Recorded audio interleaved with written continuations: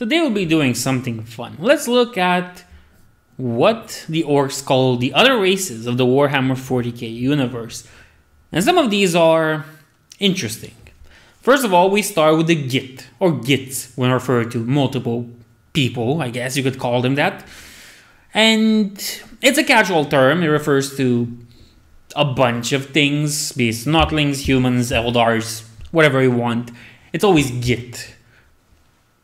But it's pretty meh. You kind of always hear it. They refer to each other as Gits. So at this point, I think it's just like calling each other moron, if you want. But let's look at the more specific things, because this is what made me want to do this video. First, for the humans, we have Yumis, which basic. Cut the H and remove the S for humans and put a Z at the end, you get Yumis. Classic, we've heard it before in Dawn of War.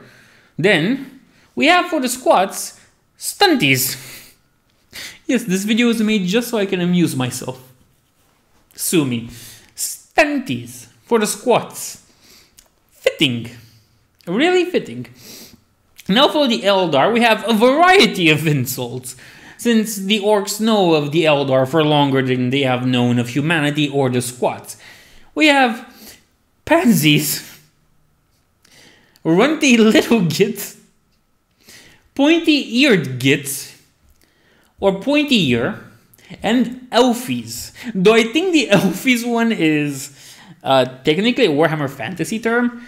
I just looked around for this, so it is what it is. But those are funny, especially calling them pansies or runny little gits. That's funny. How can you not like the Orks? Next, we have beakies for Space Marines.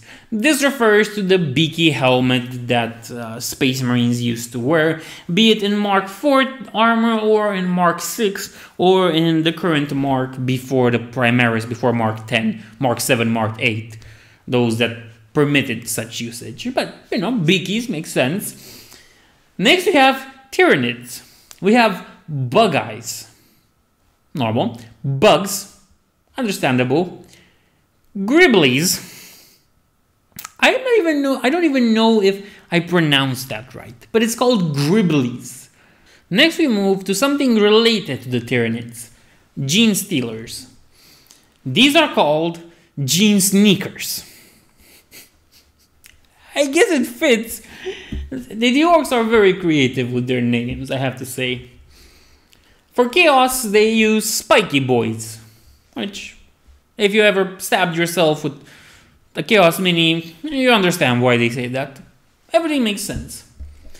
For big robots, these include, hear me out, Dreadnoughts, Stompas, Titans, Knights, the equivalent that the Eldar have, I forgot, the Wraith Guard and Wraith Knights, whatever. They use Stompy Gits. Stompy Gits. I guess it makes sense, you know, they stomp stuff. That's good. The Tau. The Tau, they use the following names for the Tau. Fish heads. They're calling them fish heads, which is appropriate, I give them that. Gun runs, admittedly not as fun as runty little gits, but still, or runny little gits. And they also use sometimes the words such as blue boys, since they're blue, and surprisingly, they even use the word Tau.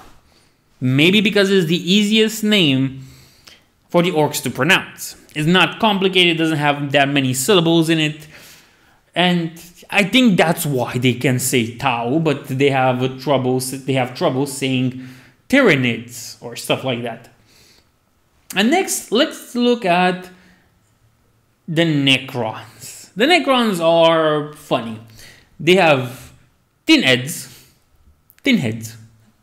Makes sense. Metal Boys. Toughing Gits. I don't even know this one. Tin Gits.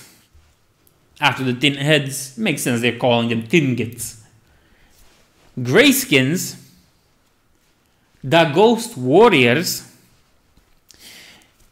And in Dawn of War, the first one I think, the Dark Crusade, yes, They call the Necrons Humies who need feeding. Humies who need feeding. They're calling them malnourished humans. I like it. I just wanted to do something related to orcs here because it's fun. My favorite one is the runny little gits, or the runty little gits. Pansies, bug eyes, I guess, works for Tyranids. But I think that the ones for the Eldar are the most fun ones, in all honesty. Sure, a fish head is kind of fun for the Tau too, admittedly. And the best Necron one is, of course, Yumi's who needs feeding. But the Orks have this simplicity of referring to things that is so much better than anything else. Never change, Orks. You are the best of us.